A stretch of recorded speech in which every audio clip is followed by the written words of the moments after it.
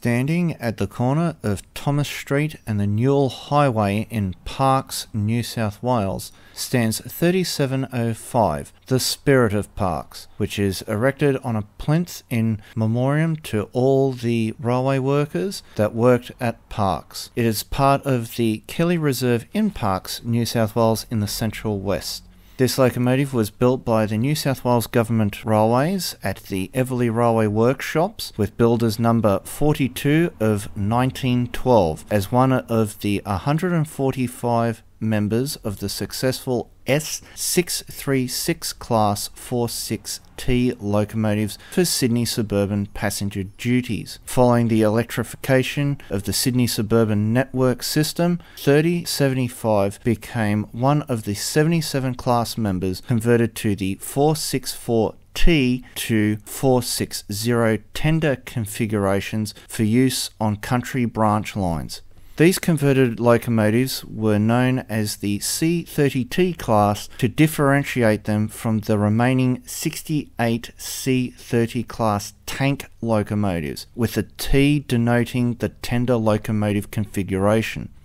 The C30T class replaced the mixed fleet of older 440 and 260 locomotives allocated to the country depots at the time. However, a lot of the C30Ts were allocated the second-hand bogie Baldwins or six-wheeled tenders from their obsolete locomotive counterparts when they were displacing them. The first conversion was 3088 and was outshopped in July of 1928, with the final conversions being completed by 1933. 3075T features as one of the New South Wales Rail Transport Museum rail tour locomotives when at the Enfield Locomotive Workshops when they were there. The 3075T was later purchased by the Parkes Apex Club on the 5th of the 3rd, 1975, when the rest of the remaining fleet from the Rail Transport Museum was being cleared out of that location in 1975.